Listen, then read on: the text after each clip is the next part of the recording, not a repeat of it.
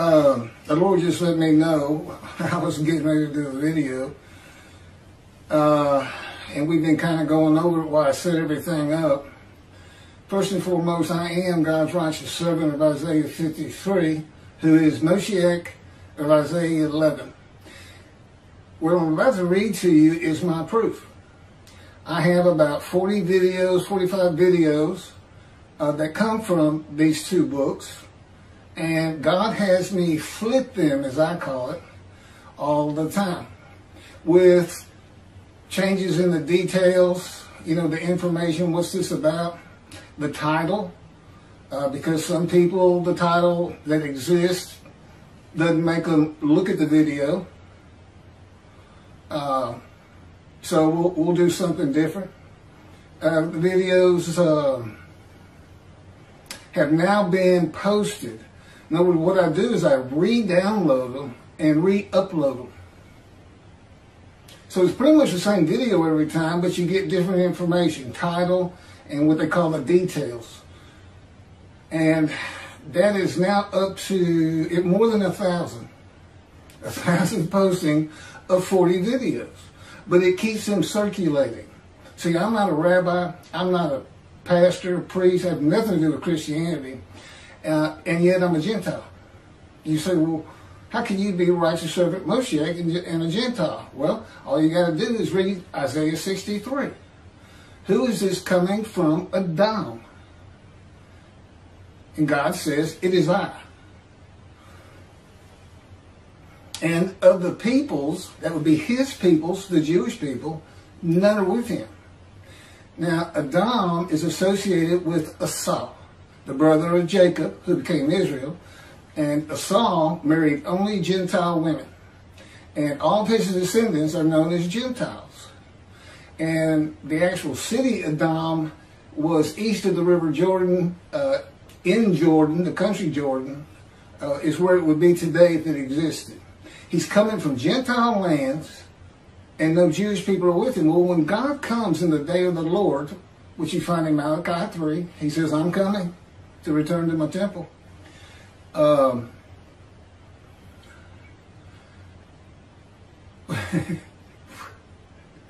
So, when he comes from Adam, he's coming from lands of Gentiles. Sometimes it was referred to as Rome, Adam was, in the Talmud, and then it was Christian Rome. Rome obviously fell away, and you're left with also a reference to Christianity. But it's still Gentiles in general. And I will convert Orthodox. It will be as though I've always been a Jew when we get to Jerusalem. But that is one of the problems I'm having with getting these books published, and it really takes Judaism to task. And God wants to take him to task. He took him to task. That's what his book's about. That and Christianity. And Isaiah 53 in the day of the Lord, which is here. And it's very easy to see. I don't know why these intelligent rabbis, Jewish people, have such a problem with figuring out when is God coming. I mean, there's nothing to it. But anyway, it's today, and I'll show you why. But, you know, he says when he comes, when Moshiach's here, he's going to have a reckoning and dismiss all of the rabbis and adappoint one shepherd to be a ruler among them, a leader. It's not a king. It's not a kingdom. It's not a dynasty. All these things Rambam just made up. None of that's in the scripture. And see, these things irritate the fire out of God. When he's irritated, I don't have a good day. You know, we've been together 13 years now. He doesn't leave me. He and the angel of his presence, which you never hear Judaism talk about. It's the Holy Spirit. It's in Isaiah 63. It's kind of hidden in there. It's the only time you hear the phrase. But wherever God's presence is, there's an angel with him. Divine beings, plural. Who did Jacob wrestle with? And then God told him, I'm changing your name to Israel. Who did he wrestle with? He tells us, I wrestled with a man and divine beings. Judaism says Jacob wrestled with an angel. No. if the Spirit of God alights and enters upon a man, as they did with Ezekiel, God's there too. God alights upon and enters you too, his presence. And he takes over, by the way. Yeah, he takes full control of everything. Your mind, your thoughts, your words, your physical movements in the cords of his power. It's a pretty amazing thing. But that's, you know, they just went to a man near Jacob and said, wake up. I'm the God of Israel. I'm the God of this land. I have something for you to do. And you know what you say when God does that? You say, okay, I'm ready. Here I am. Let's go. Because you know who it is. I mean, there's no doubting. You're not hearing voices. You know who it is. Because he can put knowledge into you and in your mind without speaking. And he can control your emotions so you don't fall to the ground. You say, okay. And they would have told him, go wrestle with that man. And they assured him, you're going to be safe. My power's on you, and I'm going to be coordinating the whole wrestling match.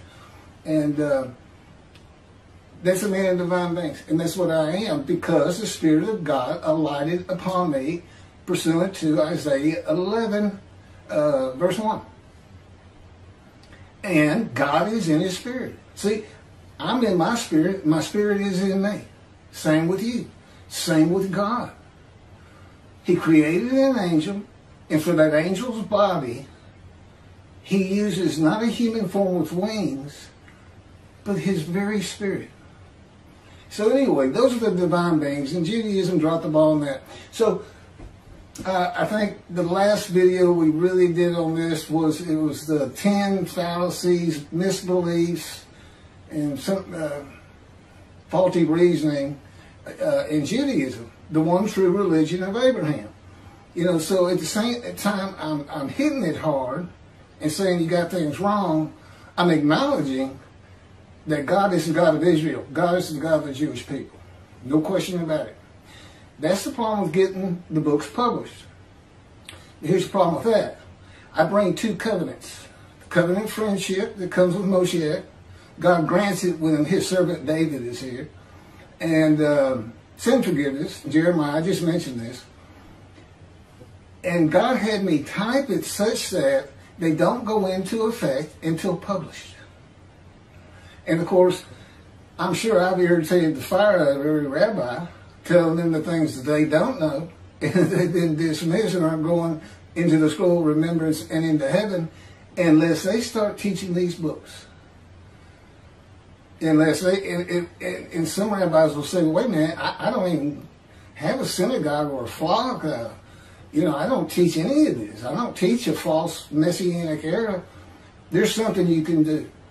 And until Judaism gets straightened out, all rabbis dismiss, 100%. No exceptions. Doesn't matter how much he likes you. You dismiss, and believe me, he's harsh, very harsh. So, what I'm going to do, since we have like 1,000 postings of 40 videos, many with different titles, and this and that, I'm going to go through the addendum attached. It's a summary of every chapter, one after another, in about one paragraph, sometimes two, sometimes three. And it's 25 pages long. So this is probably going to be a two-part video. It's going to be pretty long, but it's also a good way to get familiar with my videos. Kind of put them in some kind of structure or an idea. Now you can find this book at keithmccarty.wordpress.com. Both books. The second book is called The Life of God's Righteous Servant. I just mentioned that. And there you can find the index. And it's also, I put it in the details of a couple of the videos. So I'm going to go through that addendum, one after another, to put some structure into this. I mean, it's gotten hard for me to follow. You know, God has me use a motorcycle, the Indian motorcycle, because he knows how much I love him. And he said, it's the best thing. You know, I can't put you in a synagogue or a picture of a religious picture of the wall or anything behind you because you're my servant. And you haven't converted. Sometimes he tells me I might not have you convert. I don't really have to.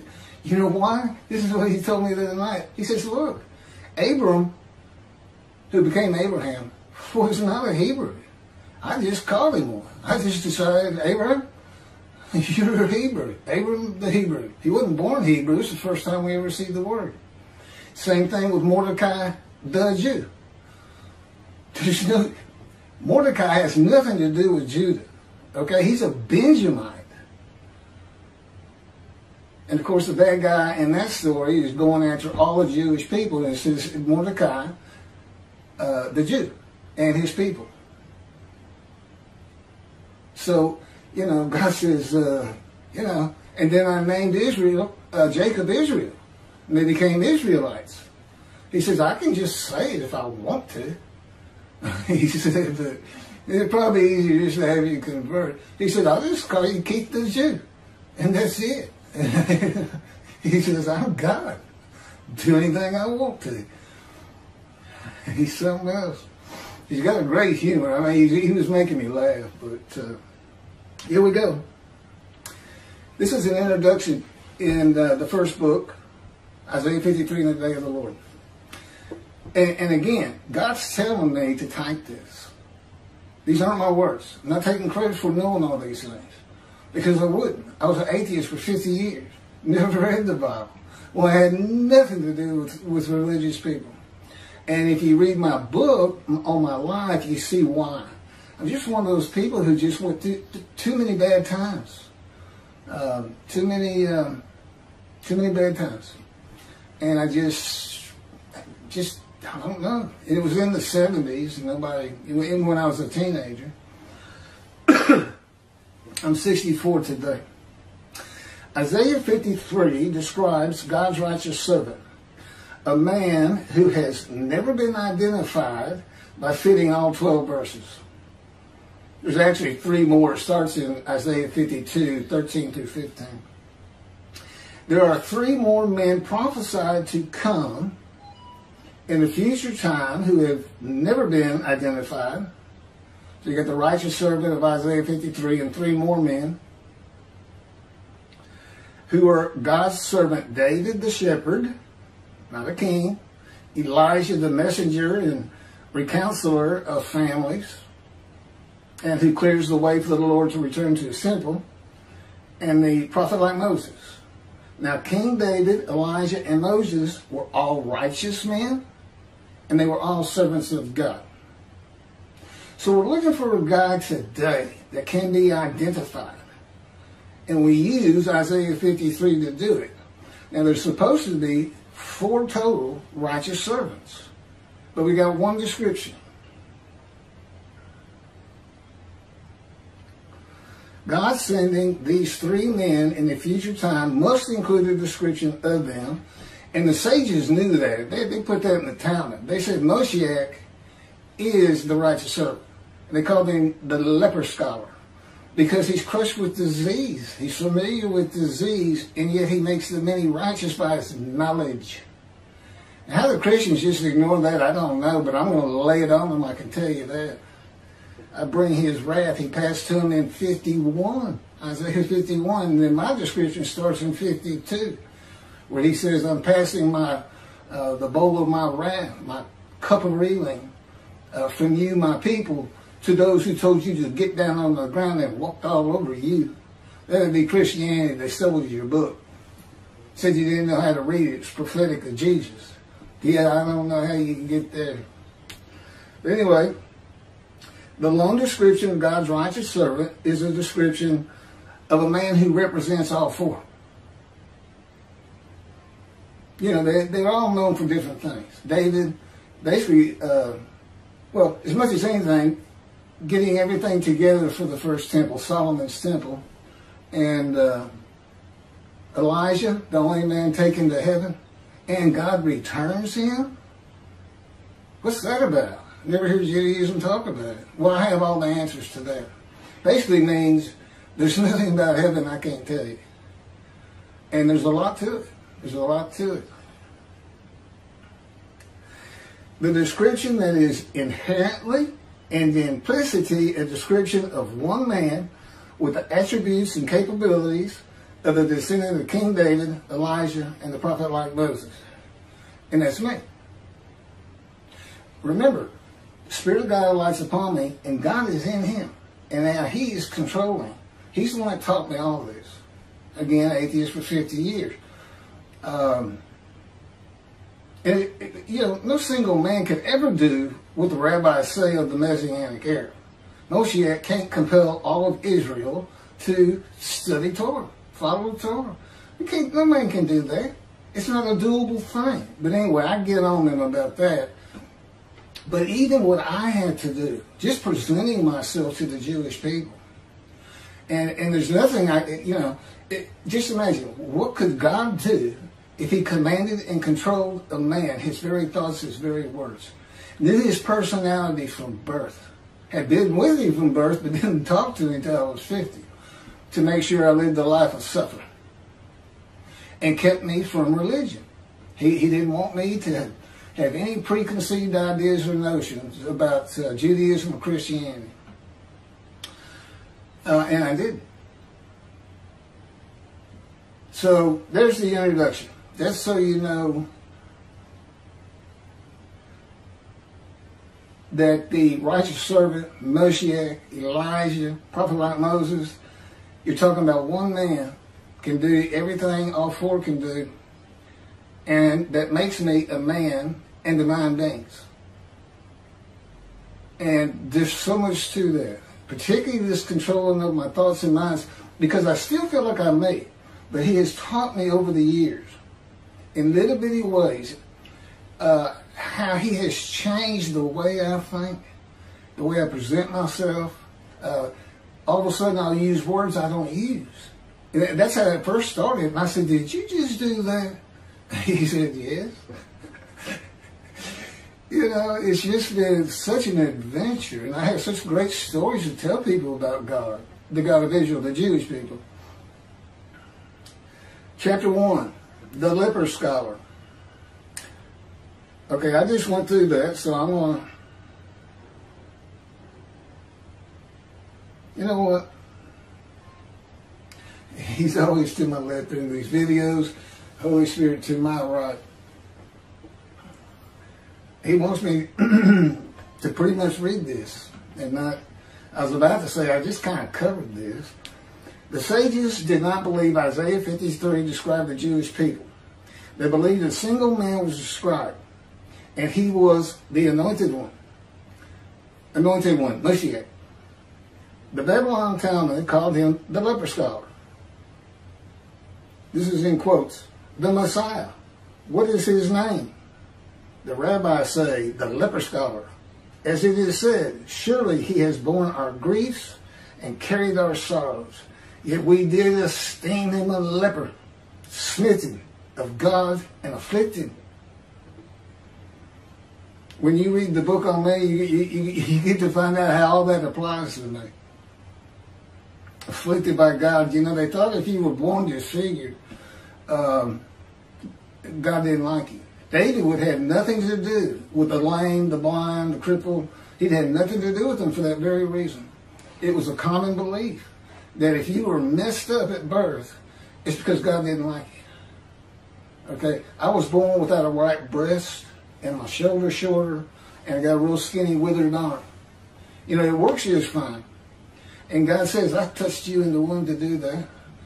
For Isaiah 53. That was the beginning of him preparing me to be the person that I am today. That was from the Sanhedrin. Okay, this is that I just read is a commentary on Isaiah 53, verse 4, which says, "Yet it was our sickness that he was bearing, our suffering that he endured. We accounted him plagued, smitten, and afflicted by God."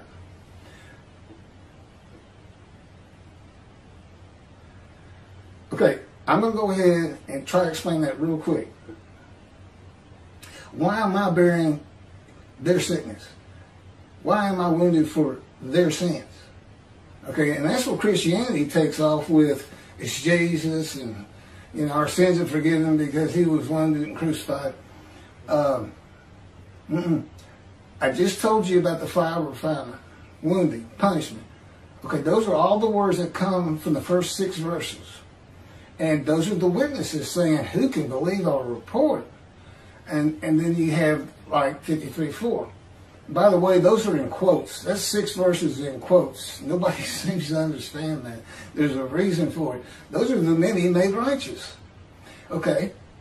And they're saying he was wounded for our sins. It's kind of a snare for the Christians for God today. But what it's saying is, I go through this fire of refinement, all these words, so that I am properly prepared and capable to go to these people who are so sick with guilt, which you'll see again in verse 10, because they're not righteous, they're not observant Jews, and their lives are just a mess. Okay, we're going to have this great story. God's here, just like he said, and he's got this prophet. He's the righteous servant. I'm going to be able to draw a lot of those people to observant Judaism, and they'll be healed. So I am wounded. I am punished. I am crushed and bruised, chastised. But it's just to make me prepared to go to them and say, be observant.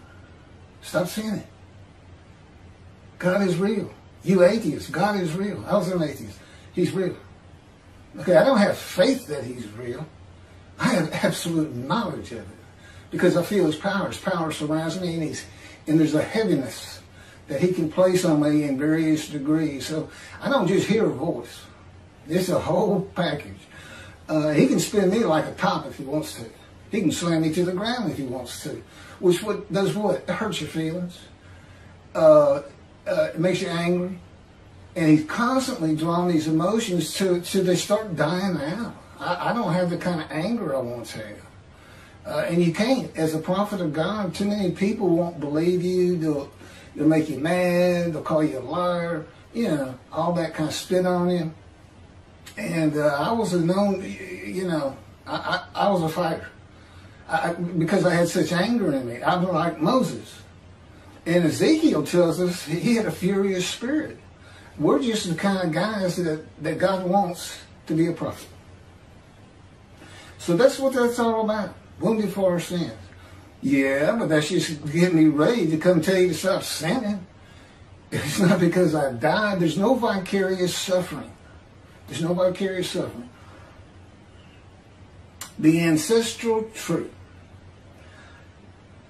This is Isaiah 11, verse 1 and 2. But a shoot shall grow out of the stump of Jesse. A twig shall sprout from his stalk. The Spirit of the Lord shall alight upon him. A spirit of wisdom and insight. A spirit of counsel and valor. A spirit of devotion and reverence for the Lord. That's how people believed in spirits in the Middle Ages and antiquity. Okay, most people don't really believe anymore that there's special spirits that can be put on you and change your entire nature. This book was written for antiquity in the Middle Ages first, and that doesn't mean the Spirit of God is not a person. That was just another way of thinking about it. He had to write it for the early people and for the people of today in the day of the Lord. Isaiah prophetically refers to the stump of Jesse. Of course, God had him write it. Father of King David, as an announcement of the ending of the line of the kings of Judah, whose last king, Jeconiah, before the Babylonian exile and destruction of Jerusalem, was banished. God banished him. So that's it. Your line's never ruling again. Okay, so that's the ancestral tree. It's cut down. It's the only one we know of. So what's left? A stump. And what grows from that stump? A new tree. And that's the tree I'm a part of. Guess who can't come from the stump of Jesse? Jesus. And if you think God didn't know what they were going to do, you got to think again. The line of Jesus is the lines of the kings of Judah. Now, what a Christian would tell you, well, they may have been banished, but he sent us Jesus, so he must have lifted the banishment. Yeah, well, he still didn't come from the stump. He can't be the anointed one. He can't be Messiah. Can't be Moshiach. Just can't be. Just like in Isaiah 53, he's the unblemished Lamb of God. Well, the man of 53, God crushes with disease. He's familiar with disease. He's afflicted by God. Well, that's not your unblemished Lamb. He can't be 53, and he can't be 11. You was just... I'm supposed to move on. I had something else I wanted to say. So, chapter 3, the creation of the angel of his presence. Here's where you get the knowledge I have in my capacity as Elijah. You got to believe what I'm saying, but God created the person of his spirit, taking an image of God on the throne, which is often done in the Hebrew Bible. We know he has no image and no form. But just imagine, however you want to imagine, God on the throne. And in his hand, he holds a soul. A pure soul that looks like a ball of white energy. If you could see it. You can't see it. We can't. God takes this soul before his face and creates with his mind and then wills it to be. He spoke it and it was. Kind of like Genesis first page. And then wills it to be the characteristics and traits of the person the soul will be, because a person is soul combined with spirit. You got to have both. And usually your references to just souls or to just spirit generally means both of them. It means a person. The soul's like the DNA of your personality. And then God speaks the words, I am. But he does not use his voice. Now he's creating a person. He uses the voice of the angel spirit he's creating, the person he's creating. Okay, and they hear that. They hear themselves say, I am. And now God is going to answer in his voice.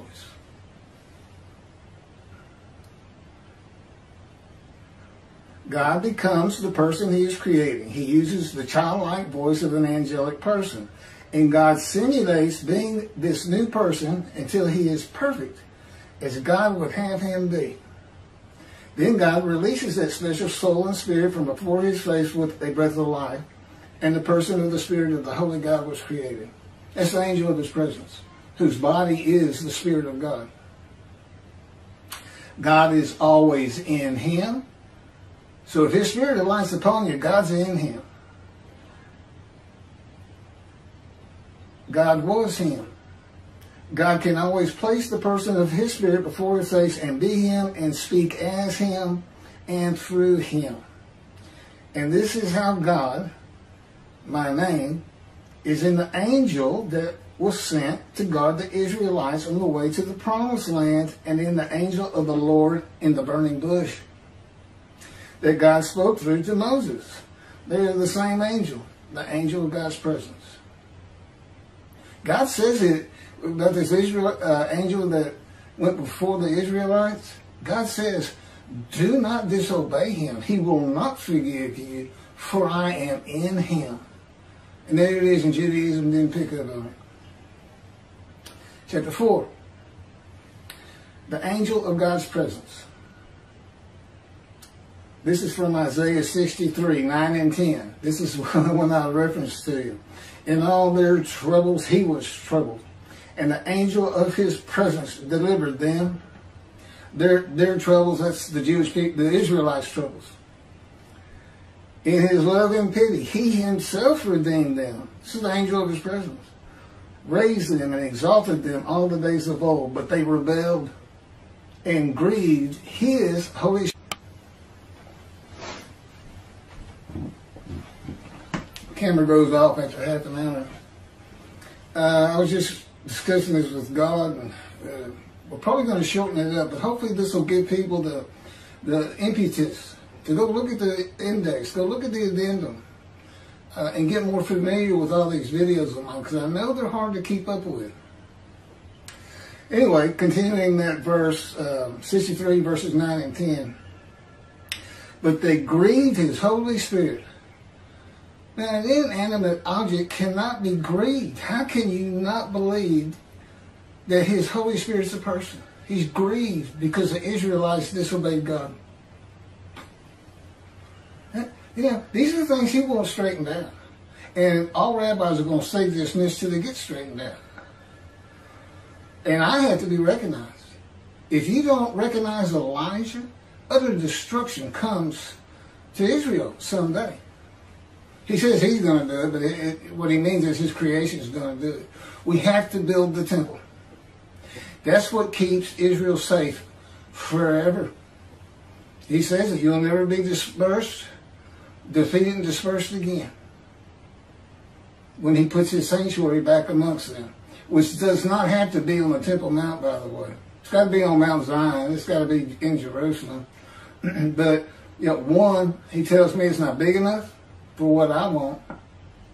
And he says it's kind of tainted. It's had Islam up there too long. Yeah, I mean you know, you have to move the Wailing Wall or anything. But because that's one of the biggest obstacles of rebuilding this temple. I mean, a lot of people say, well, why don't we work out a deal with the Muslims and they can have the Golden Dome and we'll have our God's temple. You know, that's never going to work. It's never going to work. But, and who purchased the Temple Mount for God in repentance for failing a test? King David. Well, who am I? Well, I'm a twig of the shoot from the stump of Jesse. I'm a twig. You know, I'm sure there's no comparison to who David was and who I am at this point, but I'm on the ancestral tree. Just a twig. But if you know, I'm sure David didn't use his own pocket money. He used kingdom money. I know people have been raising money to have it built.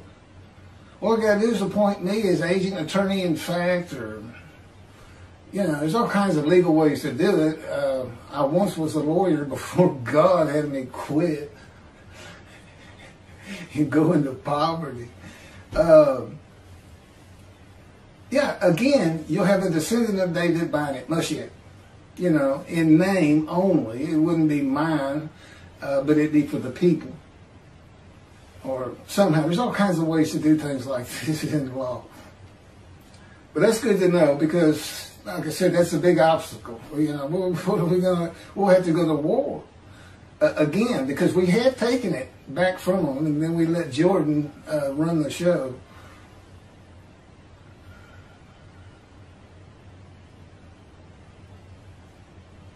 Okay, a spirit entered into Ezekiel. Ezekiel says this is another example of God being in his spirit, and his spirit is in God. Ezekiel said, this is in quotes, this is chapter 2, verses 1 and 2. And he said to me, that would be God, and he said to me, O mortal, stand up on your feet that I may speak to you. As he spoke to me, a spirit entered me, alighted upon and entered him, and set me upon my feet, and I could hear what was being spoken to me. God speaking, he's telling you right here, God speaking, but until the Spirit entered me, I could not hear him. He's speaking from within him. Now, he can make it seem like he's talking to you from over here, and that's usually how we do. But it can also be, you know, to your mind as though he's within you. There's other forms of communication. I mentioned he can put information into you without speaking a word. The Holy Spirit talks a lot. He's fun to listen to. Yeah, he's an angel. He's fun. He's my best friend. God doesn't talk as much. He'll talk when preparing me to be a prophet in his fire of refinement. We've had a lot of disagreements, which, by the way, I have lost every single one of them. There's no limit. You can't. You can argue with God. I know the Jewish people say, "Well, Abraham argued with him this and that." Go ahead. But if you ever for a moment think you're going to win, and he's right there with you, you're about to be in a world of pain. And he'll tell you just what he told me. First lesson: your pain, Keith, means nothing to me. I have a place I'm taking you to be the prophet I want you to be. And it requires pain and suffering. So you, I'm just saying, okay, because that's what you do with God. Say, okay. I mean, there's nothing you can do. He's God. You're just thankful that he's got a sense of humor, and that when he's not changing you, he's so much fun to be with. And of course the Spirit. But there it is, right there. He's not hearing God until the Spirit enters him and God is in his spirit. And that's what happens to Moshiach. And you become a man of divine beings.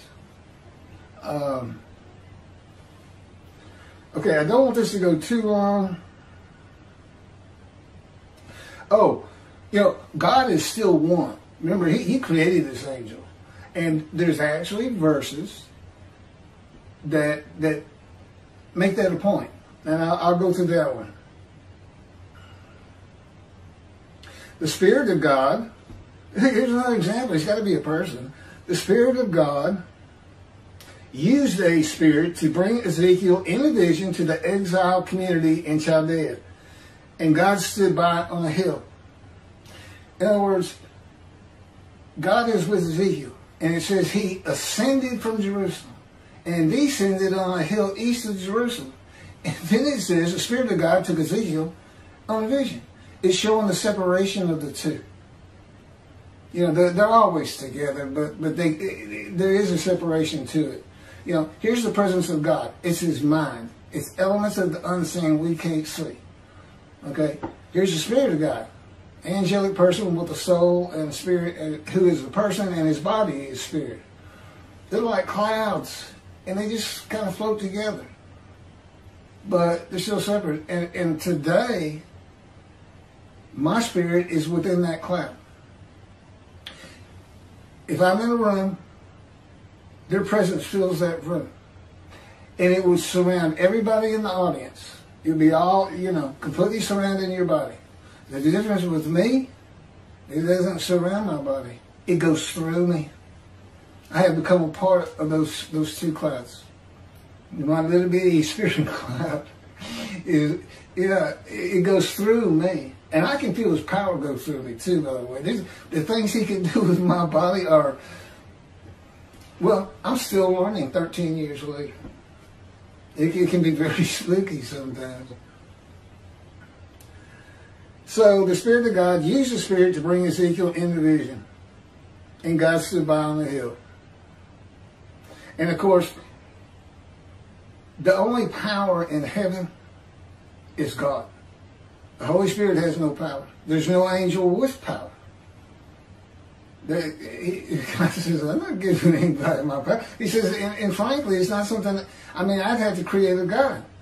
Because it's my will. I will things to be. And I have absolute knowledge on how things should come together to create our universe, for instance. The earth, to bring water to it, to gather water from outer space. There's H2O in outer space. It's where all water came from. He drew it from the ends of the universe. So, and there's another verse where the Spirit of God goes to Ezekiel and says, speak, Ezekiel. So it's a person. And Judaism, they got to get that right. One, I have a person here who'd like to be recognized. He's called the angel of God's presence, the Holy Spirit. And God wants him recognized. And he's a great person. I can tell you all about his personality and how much fun we have and how much he makes me laugh. God can have me on the verge of tears begging for death And I swear the little guy can make me laugh. It's too funny. Okay. You know, this gets deeper and deeper. Now I'm only on chapter 6, it's 50. I hope what I'm going to do is stop. That's what I was talking to God about when I had to readjust my camera. I hope that gives people an idea of how important it is that these books be read. And I haven't seen anybody from Israel go to my WordPress site. Now, I can't tell on YouTube if anybody from Israel is listening to these videos. I can't account for about half my countries watching half. It's just messed up. It just shows the USA, Canada, Germany, Russia was 0 views. I don't know what that is, but Israel doesn't show up on YouTube. But they got to be out there. They can't possibly have not heard about this. At least some. And like I said, I can account for, you know, with America, that's about 44%. But everybody else together is only about 2% that I just mentioned. So I'm missing over 50% of the countries that are viewing my videos. I don't know who they are. And it's just some kind of glitch. But I'm assuming Israel knows.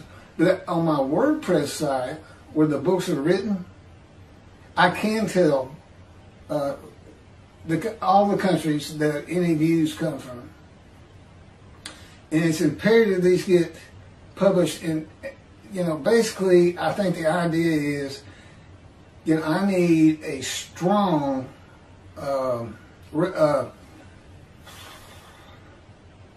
acknowledgement from a rabbi, of all people. Right? I reckon in dismissal, but if they don't want to see, he's basically putting them in a headlock. You do what he says, or you don't go to heaven. Period. And that's all of you. So, you know, there's more written on this and make that a lot clearer, and it's on my videos. But he did. He says, I'm not mad at all rabbis, but I want Judaism changed, and I know how you got to, what I have to do to get these people to listen to my prophet. He says, they never listen to my prophet. But, you know, I have so much information, it's ridiculous. I have Elijah information. I've written 2 books for God. What did Moses do? He wrote the Torah. It was dictated to him. The Orthodox Jews believe that, and they're right. And he dictated these to me. It was at his command and direction. I felt like I was pretty involved in it. But they got the 2 covenants. And we need the Jewish people to be a holy seed. And if you read Zechariah, chapter 1, where Rashi says, we can't tell what this is about. We can't tell. Well, I can tell. Go find my video on it or read it. It's in the book. And it has to do with this day of the Lord at the same time. I put it all together. And, you know, Rashi couldn't. Nobody else has been able to. Rashi says we got to wait for the teacher of righteousness. This is the same fellow who is attributed with the idea, Isaiah 53 is the people of Israel. He's saying, we got to wait on the teacher of righteousness. Well, he's not saying we got to wait on the Jewish people. So somewhere along the line, he changed his mind. He's known for inconsistencies, I understand. But if you look at my video, you'll learn a lot. And you'll see why the importance of getting these covenants, because the covenant of sin forgiveness. Syrian Babylon exiles were forgiven in the writings of Isaiah, the Roman dispersal, Jeremiah 31. But that was in Isaiah, but nobody knew.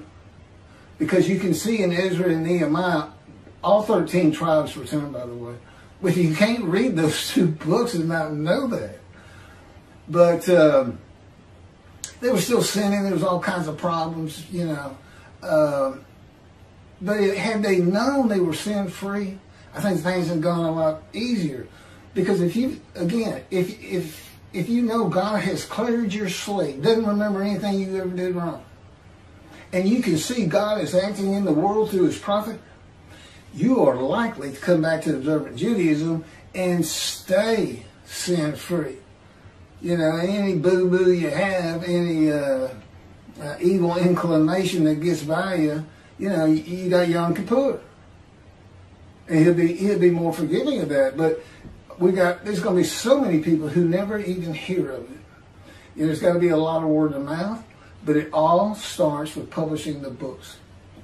And if there's a rabbi out there who's got a pretty powerful name who wants to read it, get with me, learn who I am. You can pretty much see my personality on these tapes, but and endorse my book to a publisher, a Jewish publisher, and tell them, yes, this attacks Judaism, but the Jewish people have to hear it. They have to hear it. And somebody with some clout, and they'll go into the scroll of remembrance, undismissed. And now, if all the right people like Toby Singer preaching that Isaiah 53 is Israel, read his commentary. I got it on video. You read how he puts Israel in there, and you'll just shake your head and say, that's an absurdity. It's pure foolishness. I had other words for it. Jews for Judaism, they got a whole different argument. And it's just as far out there. You know, it's just ridiculous. And I think they know. I think they know how stupid it is. And that makes them liars.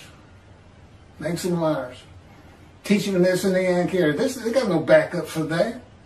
Rambam's got all kinds of his own problems. He fit in with those two groups just fine. 2 chapters on King Moshiach and his dynasty and his kingdom. God knew Israel was going to be a democratic country. Anyway, so yeah, Jeremiah writes for the Roman dispersal. And what does he say in 31? When the desolate lands bloom again and the whole city's restored. That's not for the Assyrian Babylon exiles. They couldn't even go into the northern kingdom. Gentiles were living there. Yeah, it's for the dispersal. Well, they had. They came back. That's all. You know, where's God? Where's God? And God's like, y'all come back, I'll come back. So that's where we're at. Lands bloom again. Cities restored. Jerusalem rebuilt. And he says, you'll never be dispersed and defeated again. And I'm going to make a new covenant with you. Well, you see a new covenant, you say, well, there's only 2. One comes with Moshiach, friendship. Where's the other one? Malachi 3. The angel of the covenant that you desire is already on the way. And that's real interesting too. What does that mean, already on the way? But that's the angel of the new covenant, the angel of his presence, the Holy Spirit, the angel of the Lord. So you go from Jeremiah to the Malachi 3, which is where God announces the day of the Lord. That's how you know it's here. And what does he say in the first verse? I'm sending my messenger to clear the way. That's Elijah. Which means clear the way to get the temple built. Because he says, because I'm going to return to my temple. In Judaism, I mean, it has nothing to do with the Messianic era. It's like, I don't even know if rabbis read Malachi. Or Malachi 3. You sure can't tell. Sure can't tell. The Messianic era is nothing but a lie. It's just made up stuff. You can't find it in the Scripture. And particularly if you understand, Scripture was written for antiquity, in the Middle Ages first, and then for the common era, ages of medicine, science, information, and now the internet. You gotta know how to read it, and they don't. So that's where they're at. Again, I need people to read it. I need it to get around. But more importantly, if you just look at the index and this summary that I just started into, it'll give you a better handle on all these videos I'm putting out there. Again, it's only about 45. We just keep redoing them. Different titles, little cleanup here and there. But the video itself remains the same. And I know, you see it under one title, you go, oh, I want to watch that. And then you see a different time, you see it, and you turn it on, and then you go, hey, I've seen this. What are you doing? What's going on? Well, first of all, I'm doing what I'm told to do. from God himself. So he said, that's what we got to do. We're too small. And my audience is the Jewish people. I absolutely know how much I offend Christians, because I lay it on. And boy, I'm not done by any stretch of the imagination. 53 and 11. He can't be them. He's a myth and a liar. No question about it. He changed the prophecy of Zechariah from riding an ass into Jerusalem and being executed by the Gentiles to snow with his, and he says, all the prophets say of me. Nobody said that of him. You can find it one place about an ass being ridden into Jerusalem by the Moshiach, the anointed one. And what does he do when he gets there? He defeats Rome. If it was back then, he defeats the enemy. He makes the Middle East lay down and becomes ruler over everything. He changed it. He absolutely lied. Except he's a myth. The person who absolutely lied is the person who wrote that gospel. They knew better than that. That it didn't fit the Jesus story that was going on 100 years before his birth. Because it's based on the Essenes, the writers of the Dead Sea Scrolls, prolific writers and commentators. Their founder is named the teacher of righteousness. That's Isaiah 53. They had their own gate to Jerusalem. You think if they heard about some man working miracles like Jesus did, saying he was the teacher of righteousness, you think they wouldn't have written about it? You think they wouldn't have gone out and had a little talk with him? Nothing. You don't see his name for 40 more years when Jerusalem's being destroyed by Rome. I think some rabbis decided, hey, we got to take that Jesus story that Gentiles love to hear at the gate and give us money. And his friend would have said, he said, you can't put that story with the Hebrew Bible. It's ridiculous. And his friend would have said, hey, nobody reads. Nobody can read. Nobody has these scrolls. Nobody can check it. Just lie wherever we need to. But it's a great story. And that's what they did. And then 53 is like a snare. God put all those words in there. Wounded for our sins. Crushed, bruised, chastised for, things we did. All this vicarious statements that he's bearing it. Vicarious. And it turns out, no, that's just what I got to do to my prophet. These are the things I got to do to my man of Isaiah 53 to get him right. I got to break his will. I got to drain his emotions from him. It's like a sergeant training a cadet for the Marines. Just beat him down. Sleep deprivation, everything. God knows every trick in the book. That's what it is. So it's kind of like a snare. Because he needed the Gentiles to have religion. He needed them to. And he knew what they were going to do. With Leviticus. Just like Tobias singer has. Tobias went Christian. He knew. But we don't have any Jews if there wasn't in America. Most people would speculate that Germany would have won the war and still be finding them here and there, but they wouldn't be the great people they are today, and they wouldn't have their own state. So he had to do it, and but he also knew he was going to come crush Christianity on the day of the Lord, and he's going to use me, a righteous servant, Elijah, Moshiach, and a prophet like Moses to do it. And that's a pretty powerful prophet if you think about it. But I'm really no different from them. They were all men in divine beings, and you can find it. It's in the Torah. David was. Moses definitely was. And it's in my videos. You can find it. Elijah, definitely. So that they're all righteous servants. They were all men in divine beings. And that's what I am. And God just tells me what to do, and I do it. I don't do anything on my own. I have no self-will. I'm the only human being on this planet. Man is defined as having self-will, and animals don't. I don't have self-will. God provides my self-will, my will. Good it is. So, Okay, that's going to wrap this up. I must be at 45 minutes or better. And they get too long, but I can't go through the whole thing. And he said, I knew you wouldn't be able to. It's too long. But we're going to give them enough. We'll get a lot of people interested in reading at least some of the book, and it will put the videos in a better context, understanding there's only so many of them, and what it's all about. It's about the day of the Lord. It's about how do you recognize the man of Isaiah 53. Well, I fit the verses, and I got a book to back that up, but it's this knowledge. It's these books that tell you. It's just like the Israelites could have gone to Moses and said, Moses, how do we know God's talking to you? And they did. Some did. You know what Moses would have done if he was finished with it? He'd have handed him the scroll of Leviticus and just look at him and say, you think I came up with that by myself? God told me what to write down. Look at all these God's laws. I didn't just figure this stuff out. I grew up in Egypt. Yeah, I mean, you know, he wrote the Torah, but that's his proof here. Here's the first 5 scrolls of the Bible. Well, at that time, it would have been the only 5 scrolls. And that's the Torah. Well, I'm telling you the same thing. This is Scripture. God told me to write it. I'm certainly not a person capable of.